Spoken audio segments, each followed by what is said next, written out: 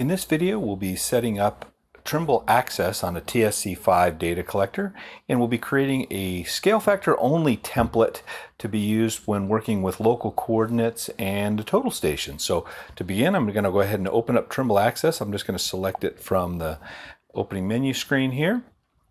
Give that just a second to open up. And I'm going to go ahead and hit the three little lines in the upper left-hand corner. And I'm going to select the settings option from the flyout menu.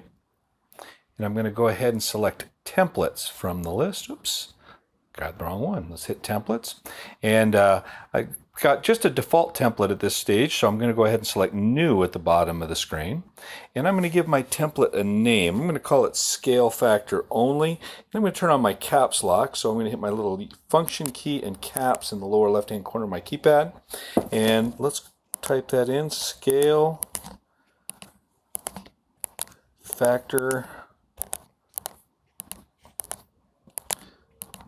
only.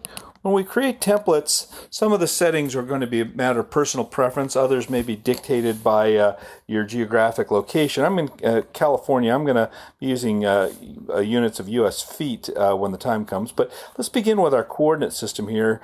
It's showing me a scale factor of 1, and I'm okay with that. So I'm just going to leave that as is. But I am going to go ahead and tap on the units option.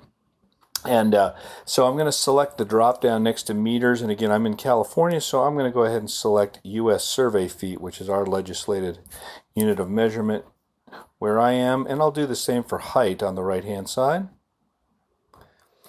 And I prefer Fahrenheit where I am, and I prefer inches of mercury as my units for barometric pressure.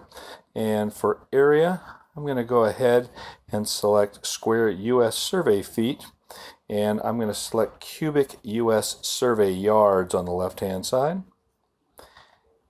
And my units and the rest of my default settings are pretty good, except I prefer my station display to read 10 plus 00, kind of conventional in my area. And I think that should just about do it. So I'm going to go ahead and accept that, and I think I'm pretty much good to go. So I will go ahead and accept that for now. And I now have a scale factor only template.